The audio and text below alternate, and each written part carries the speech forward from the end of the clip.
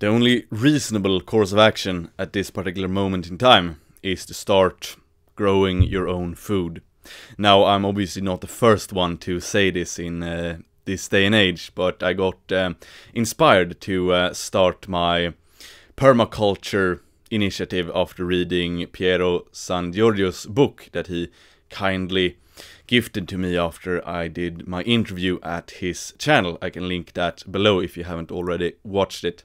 Very good book. I can definitely recommend you all to read it, and I will make a separate review of it, of some very important points when it comes to the rampant capitalist economic system, which is based upon unlimited growth with limited resources, and you can hear by that very sentence that is unsustainable. But anyway, that will be for a later video. This is just showing off my new leveling at the skill tree of gardening. So I'm trying to get some green hands here, getting better at least at permaculture and growing my own food. Now, at this particular moment in time, I know absolutely nothing about it, so I'm just starting out, and I look forward to leveling in this particular skill tree. Now, obviously, there are plenty of reasons to participate in permaculture and growing your own food. First and foremost, I usually say that you should eat as much local produce as possible, and the most local produce is obviously the things you grow yourself.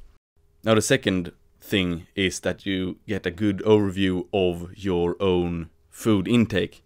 If you grow your own food, you kind of know the way it's been treated, so you don't buy any blasphemous things that has been drenched in pesticides or whatever. Now, the third thing is also very important, and that is to become more self-sufficient, more reliable on yourself.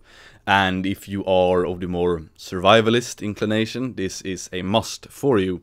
So that is another good reason indeed.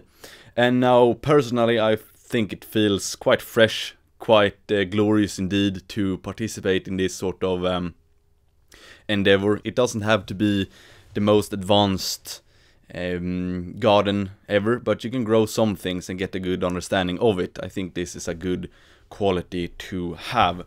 So anyway, this is just some footage from a few plantations we did a few weeks back, and I will probably check back in a few weeks to see how much has grown. And yet again, since this is just us trying around a bit, no idea really what we're doing, but I had to try my new beautiful Fiskars instrument here, high quality products from a high quality nation of Finland.